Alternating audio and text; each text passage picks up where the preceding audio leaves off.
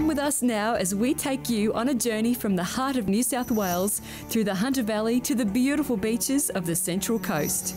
Over 4 episodes, we'll be exploring the iconic and rugged landscapes on offer from Dubbo to Nelson Bay and all the other surprises in between.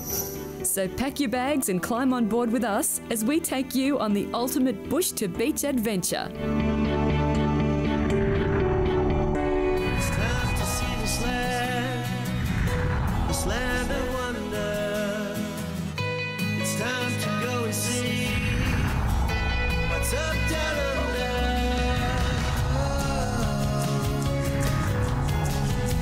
What's up down under. G'day and welcome to the show. Today is our second episode of our 4-part journey from Dubbo right through to Nelson Bay. And it's all been thanks to our great mates at Galaxy Caravans, Lotus Caravans and of course G&S Chassis. So sit back and relax as we show you What's up down under.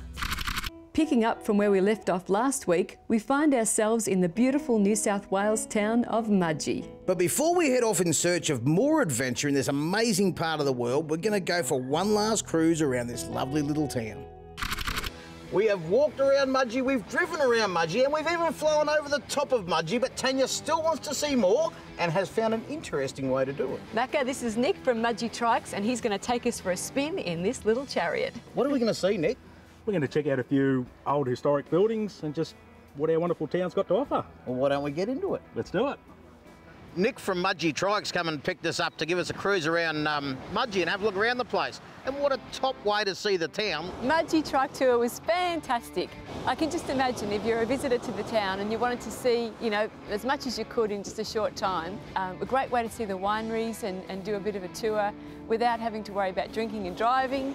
And you get to see all the highlights of the town. But he knows all the local spots to go because he is a local. So you could drive around all day trying to find the places and might find half of them. But Nick knows the spots. I don't know about you, Macca, but I'm bikie converted. I just have loved today. It's been fantastic.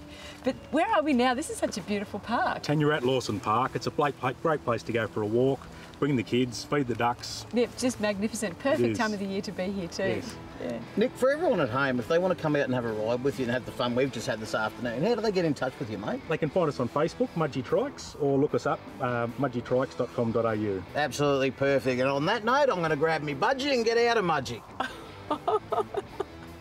And just like that, we're off on the next leg of our adventure. And this time, we are really going to put these off-road vans to the test. Just over an hour and a half east of Mudgee and well off the beaten track, we stumbled across the Bylong Creek 4x4 park, where I caught up with Bruce to find out more about the place. Well, we've arrived at Bylong Creek 4x4 and I've already had half an adventure coming into this point of the park where I've caught up with Bruce, the owner. Bruce, what an amazing place, mate. Thanks for having us. Mate, it's a pleasure having us here. Mate, what can you tell me about the property? It's 800 acres. It's surrounded by the local Wallamai National Park and close to Sydney and Newcastle. So what inspired you to set it up as a four-wheel drive park? It was just wanting to provide something for the punters that had nowhere to go to. We get everything from young family groups with, again, allowing kiddies to have somewhere to climb rocks and ride the mini bikes. We have professional rock crawlers, just people that need a few acres to come out and do something without being told not to do this and not to do that. They've lost that generational connection with the bush and they can come up here and they've got it and they can experience it. Just sitting around the fire, roasting the marshmallows and all those things, I guess, that generations past took for granted. So many come up here and they're just amazed that they can see the stars. And we're here for the punters. What's the options for camping when they get here? Mainly just campsites. We've got caravan access in. Again, just normal camping. Got some toilets for them and stuff like that? 8 modern portaloos, and again, it just makes it more hygienic for the youngsters and the ladies. So where can we go and where can't we go on the park? Within the bounds of the escarpments, you've got the whole property to yourselves. Really? The rules and regulations have disappeared? It's the fun we used to have years ago. I want to go and get in amongst it. And with that being said, Sal from G&S and I got stuck right into the tracks of Bylong Creek. How you finding the drive, Sal? Interesting tracks? Yeah, the tracks are pretty interesting here. We come into a bit of a creek crossing, not much water, but it's pretty wet. Everything's handling really good and it's been really great. Mate, you guys have obviously spent a lot of time developing this suspension. Mate, what's the secret to designing a set of suspension that's going to carry a big caravan like this through these tracks that were actually built more for four-wheel driving than pulling big touring vans through?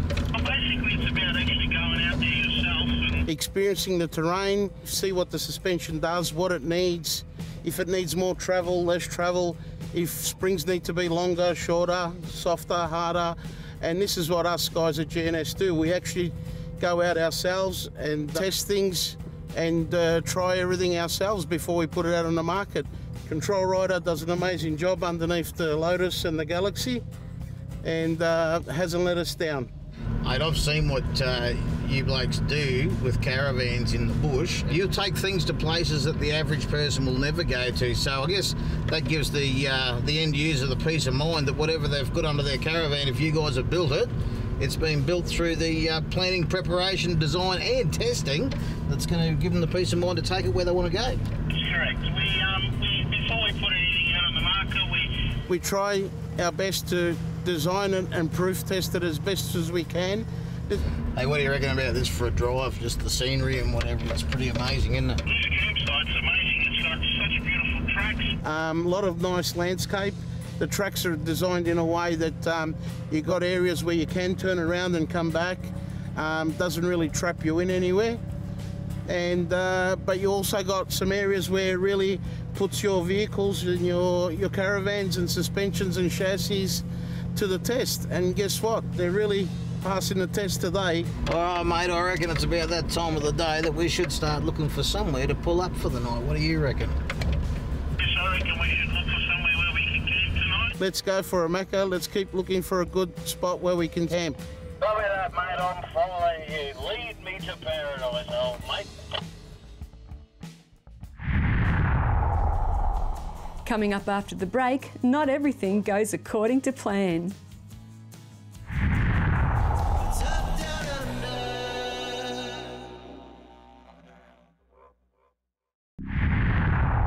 under. This episode of What's Up Down Under is proudly brought to you by our great mates at Lotus Caravans. To find out all about their extensive range of great caravans, just head to lotuscaravans.com.au. You can plan until you're blue in the face. You can work out exactly what you're going to do to a place. One thing you cannot control is the weather.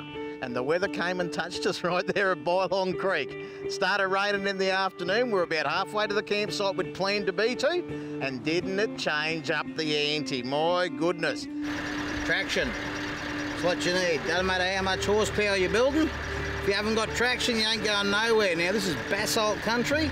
Clay. When it rains, it gets greasy, real greasy. We've got about 3 tonne of caravan behind us and we're trying to drive up over hills, so we ain't got no traction. We've got to drop some tyre pressures down, gives us a bigger footprint on the ground, more traction, better chance of success. We will get through this. Watch closely. We just encountered about 30 mil of rain, a bit wet, swampy here in the area, very wet on the surface. It's become like soap. So we've decided to take some pressure out of the tyres, see if we can go up. We've been slipping and sliding a bit trying to get up, but I've just put these down to 25 PSI. Now I'm going to be doing the other side. So I just let down the tyre pressure a little bit. Just looking at the wall bubbling up a little bit gives you an indication roughly that you're there at the right pressures, and then you just check them with a gauge. Just got to watch if you slide back, you don't jackknife the caravan. Just try and keep yourself steady, don't use the brake too much. Try and let the car control the van where it wants to go and use your acceleration. We found a nice little campsite. It's up over the top of this hill. When we first discovered it, it hadn't rained. It's rained now and the track is greasy. Sal's just been through and had to take a little shortcut around the hill because he just couldn't find enough bite there to get everything over the top. But I've got something in mind. I want to give it a go. Let's have a go. Come on, jump in. And while I tried to get up over the hill, Tania had a chat to Mark from GNS. So Mark, on our way to camp, just a little question I have is when people take delivery of their vans, what should they do first? Good idea is to read their owner's handbook. Gives you information about the warranty, gives you information about a shakedown test. What's a shakedown test? Oh, that's take take a trip, 300 kilometres, give it a good workout, and then when you get home, check everything. Make sure there's nothing loose, and also make sure your wheel nuts are tight, make sure your bolts are tight, make sure your suspension is good and strong still, and just make sure that everything is there so that when you go on a proper trip, you don't have anything unexpected happen. Well, that makes a whole lot of sense to me. Just read your manuals, make sure you know your van pretty intimately, and then you can head off and really enjoy your trip. Absolutely. Well, let's go and enjoy our trip. Let's get down to base camp and light a fire and relax for the afternoon. Looking forward to that. Well, there you go. We made it up over the hill, no problems at all. Put it in four-wheel drive, put the diff locks in, put everything in, let some wind out of the tyres. But today, still not enough.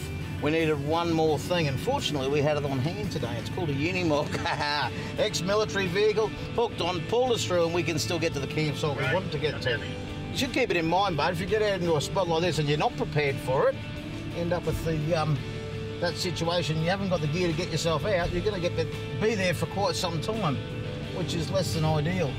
Just setting up because it's raining, it gets some shelter happening. We'll light the fire and maybe we can have a good afternoon here or evening and stay the night. Oh, we've arrived. It was fantastic. How great do these vans look with a bit of mud on them? Now that's what I'm talking about. They're off-road vans, and that's exactly what we did. We went off-road. And while we set up camp for the night, why don't you folks at home check out this piece on G&S chassis.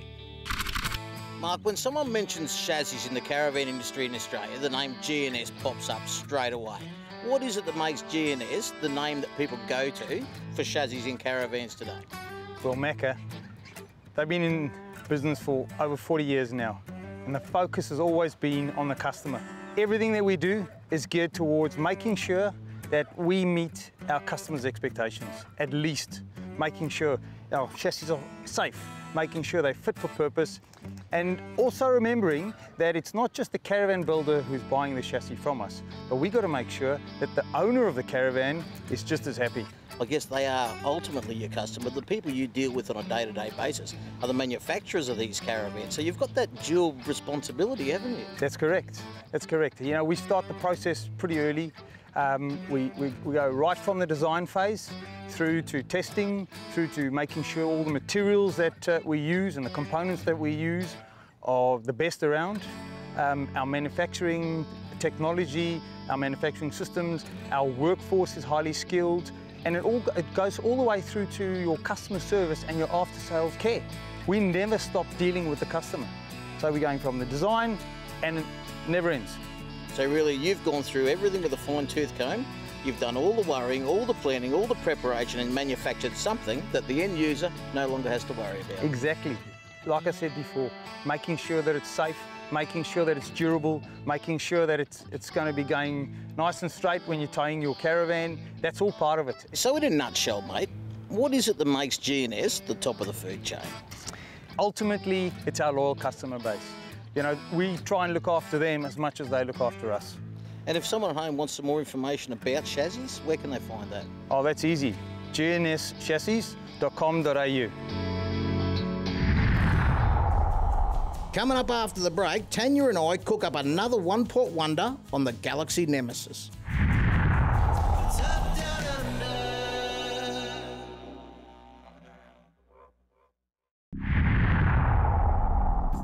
This episode of What's Up Down Under is brought to you by our mates at G&S Chassis. To find out more, head to gnschassis.com.au and make sure you buy a caravan with a G&S chassis. What's Up Down Under have teamed up with the Caravan Industry Association of Victoria, Go Make Some Memories, and New Age Caravans to help you get your gecko on. New Age Caravans are giving you the chance to win a brand new gecko caravan valued at over $50,000. The gecko from New Age has a lightweight and compact design, which means you can still enjoy all the comforts on the road without taking up too much space. The gecko features the tough Elco Enduro suspension, external speakers, 15-inch alloy wheels, and plenty more so that you can travel in comfort anywhere. Win the caravan, and our mates at Camac are also giving away a $1,000 gift voucher. There are also plenty of monthly prizes to be won, including 6 $500 Camac vouchers and 6 Family Parks vouchers valued at over $150 each. You can enter every day of the competition, and all you have to do is log on to whatsupdownunder.com.au. Click on our competitions page and follow the prompts. So, get your New Age Gecko on and go make some memories. Enter now. Well, Tanya asked me to come over for breakfast this morning and bring everything with me. Now, to her, breakfast is Greek-style yoghurt and muesli. Now, to me, Greek-style yoghurt and muesli is something that you don't feed to humans for breakfast because it doesn't contain traces of bacon. So, today How are you, Tanya? I'm good, Macca. Good morning to you. Good morning to you. Are you ready for brekkie? I sure am. I'll tell you what I've come up with here. We're at Bylong Creek, so I reckon I've come up with a dish called Bylong Creek hash brown. Now, it's pretty straightforward, and I've done a fair bit of the preparation early because that's what you do on telly when you're cooking. Here's one we prepared earlier. So I've prepared some butter earlier. Okay, so now we're going to put in some onion. We'll put some onion in there with the butter. You want to pass me the bacon, please? Yeah. Hey, how great is this Bylong Creek four-wheel drive track? It's been awesome staying here. Top spot. A little bit of rain last night. Didn't dampen our spirits. No, no, no. How'd you have a good night in the Galaxy? Yes, it's fantastic. I love the Galaxy. Comfortable, got everything you want in there. But I was mostly impressed about getting here. You know, it's a robust van built for the rugged terrain. I tell you what, it absolutely nailed it coming in here.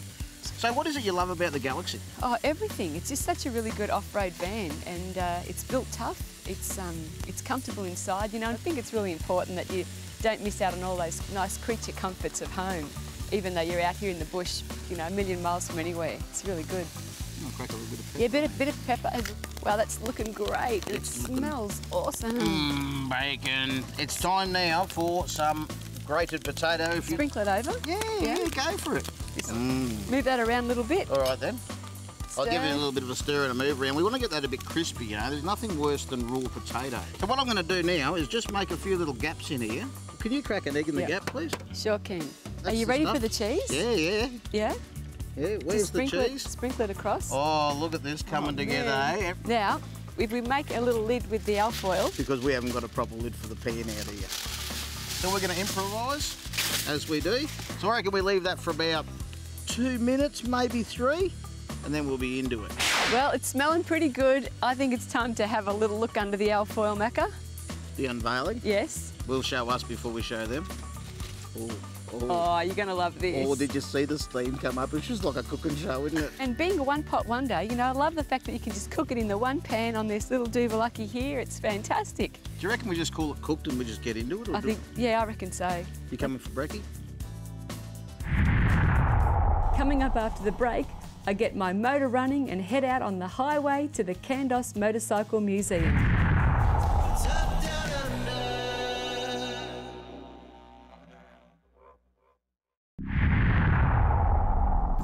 This episode of What's Up Down Under is brought to you by Galaxy Caravans.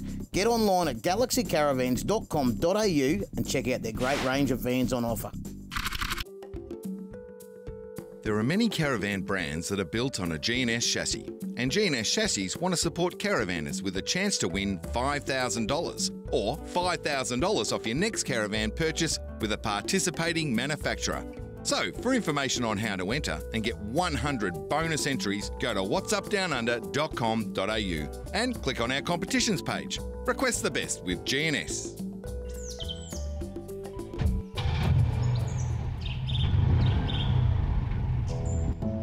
Thinking about selling your caravan? Log on to Caravan Camping Classifieds. With a fixed price of only $25 per listing and thousands of visits to the site each year, you're bound to say goodbye to your old van quicker than you think. There's great tips and hints, and it's a no-fuss way of selling your van, and you may even find your new van on Caravan Camping Classifieds. Just a short drive from Bylong Creek is the little town of Kandos, and it happens to be home to one of the biggest private collections of Harley-Davidson motorbikes. I'm going to go in and have a chat to Ken, so come on in with me. You know, Kandos is just this little dot on a road map, but it has a fantastic Harley-Davidson motorcycle museum. And Ken and Vicky, who are the owners of the museum and all the collection, they're so proud of what they have there on display. So have you always been a fan of Harley-Davidsons? Oh, only since I was 2. Not all my life. No. In my teens, I had a passion for them, and I bought my first one with 21,000 miles on it. It's now got 521,000 miles on it, and it's right behind us, that red one there. That was my introduction, and it grew since from then. Have you got a favourite? Depends what sort of mood I'm in, really. Sometimes you feel like going 120 mile an hour, so you feel like a fast bike. Other times you want to cruise. Different bikes for different days, yeah. And I was really stoked when Charlie and Ellie came in. Come over and say hello. What's your name? Ellie. Ellie. Come over here. I'd love to have a hug. Aren't you beautiful? Hello, darling. And who's this with you? Charlie. Hello, Charlie. Come on, is this your sister? Hello, Charlie. How you going? There are little girls there that lived close to Candos, and they follow country music. They just love the What's Up Down Under show, and they came in to say good day when they heard we were in town.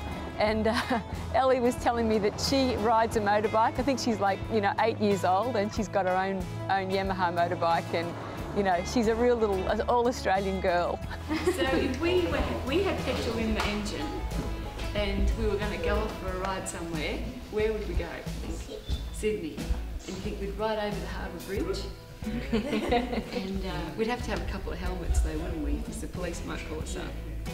And then I reckon for lunch we'd have fish and chips. And then we'd head across the hills a long way home and come all the way back to Candos. Do you think we'd make it back for school on Monday? We might be a bit late. You can really tell that Vicky and Ken are really strong in their community and doing the right thing there. But a must-see when you go to Candos. Well, that brings us to the end of today's episode, thanks to our good mates at GNS Chassis, Galaxy Caravans and, of course, Lotus Caravans. Join us again next week, though, when we continue our journey from Dubbo right through to Nelson Bay, when we show you more of What's Up Down Under.